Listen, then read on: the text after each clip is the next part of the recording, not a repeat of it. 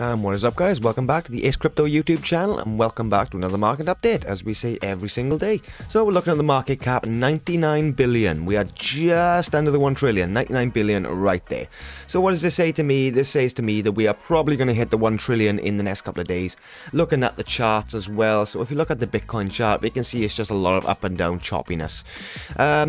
We need to get used to this, guys, because we've got another at least 2 years of this. We literally have at least 2 years worth of up and down sideways motion. We still have a lot more to drop to reach a proper bottom. I don't expect a bottom now till maybe the end of November, maybe early December, roughly around those marks. I thought it was going to be halfway through September, but by the judging of the chart, it doesn't look that way. It looks like we are keeping up the price ranges very, very well, to be honest with you. So what does this says to me? It says the crypto is less volatile than it has been. Every year the crypto has been out, the volatility has been less and less and less, especially in Bitcoin. I do expect the volatility to basically disappear within the next 20 to 25 years, roughly around that mark, and then we'll be roughly in a stock market and a gold situation in terms of price movements. Very small and minor price movements. This is the new stock market, guys. The crypto industry is the new stock market. This is where people are putting their money these days, and people can actually jump in. They can sit in Discords, they can sit in Twitter chats together. They can all get involved first-handedly, which is very interesting. Kids these days, they do not want to buy 25 shares of pharmaceutical companies, you know. We all know this, guys. We all know this. So jumping in today, we've got Bitcoin at 20k and Ethereum at $1,600. So if we move on down, there isn't a lot happening really in the market. ADA, 46 cents there. XRP, 33 cents. Nothing is really happening. Polkadot, 7.5. Still nothing happening. So there's not really a lot to be reporting on at the moment. We're pretty much stuck within the price ranges that we are at the moment, as we can see there. We're literally stuck between 20 and 20k. We're just stuck between these margins. And this is how the next 2 years are going to play out, basically. We're going to have a little bit of a drop down to about, 10, 11k, maybe even lower. From there, we're just going to sideways gradually, gaining some momentum over the next couple of years until we hit the Bitcoin halving. When we hit the Bitcoin halving over the next 1.5 years after the Bitcoin halving, we will see a definite spike. If I go onto the daily, you'll be able to see that very, very, very accurately. So, give me 2 seconds just to mess with the chart a little bit so we can actually see. Going back a little bit, and these are basically all the bulls and bear markets, where are we there? Wow, $800, jeez. Makes you wonder, doesn't it? $800 Bitcoin. So as you can see, with these bull runs, we went up, we came back down, and we went up for another. Same thing, we came down, we went up, and we came back down for another. This one, we came up, we came down, and we came back up for another. It's commonplace. We can see these these patterns playing out quite strongly, and I do suspect that we will see this again. I do see this dropping down to roughly around the... Where are we there?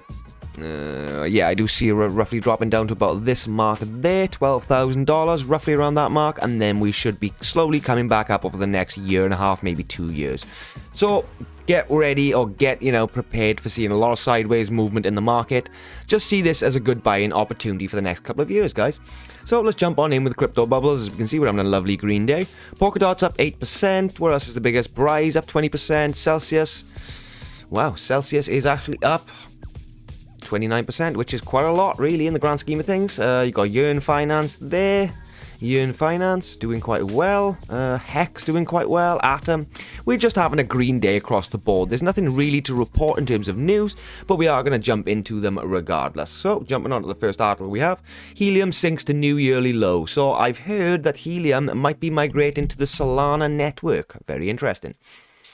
ADA adds support, Robinhood adds support for Cardano. I'm sorry, but who asked? Literally, who asked?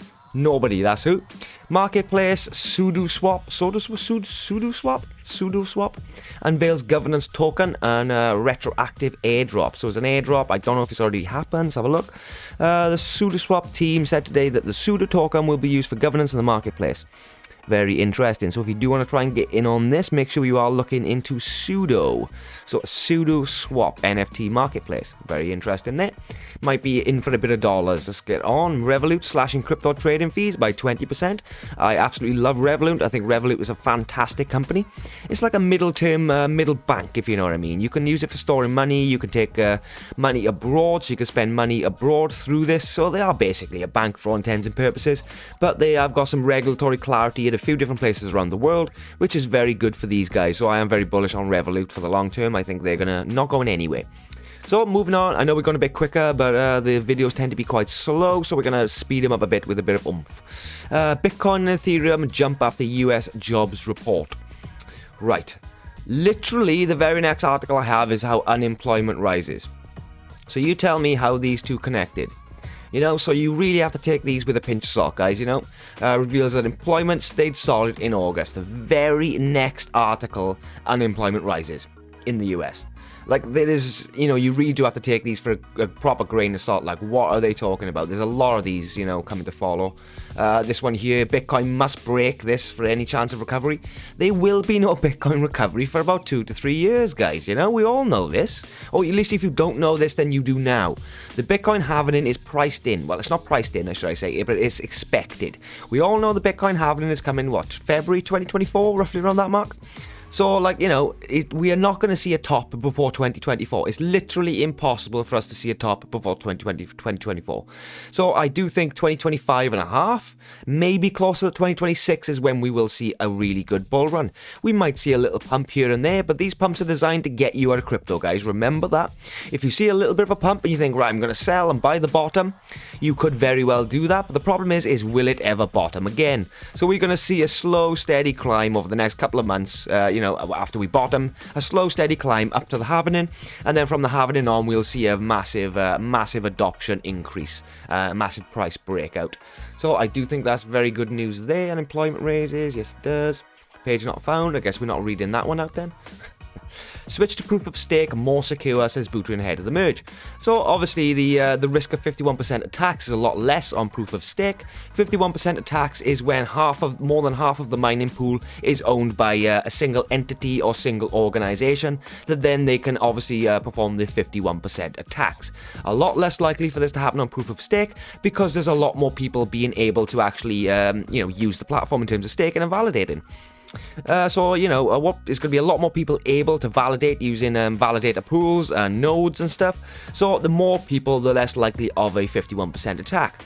The only issue that I've got with this proof of stake merger is going to be majority of the nodes or the pools are going to be run through Amazon Web Services. So a lot of people think in the Amazon is going to be basically going to be able to control Ethereum. So, you know, it's a thought, guys, it's a thought. So this is one of the reasons why Brad Garlinghouse of Ripple actually said to Ethereum, well, about Ethereum, that they are basically, Bitcoin and Ethereum are Chinese owned. Mainly because of the 51%, like I was talking about. The 51% is mainly through the Chinese mining centers, you know, mining portfolios. Moving on, Bitcoin must break this. So yeah, that's a lie as well. We're not going to see a high for many a year. Digital assets could become permanent features of the financial Singapore central bankers. I mean, digital assets are the future, guys. They really are the assets. You know, like the internet was built, and now we can start building actual monetary value on top of the internet, and actually keeping monetary value on top of the internet. And this is probably one of the biggest adoption curves we've ever seen, and we will ever see in our lifetime, guys. So don't be the guy that says, "Oh, crypto's a scam, crypto's this."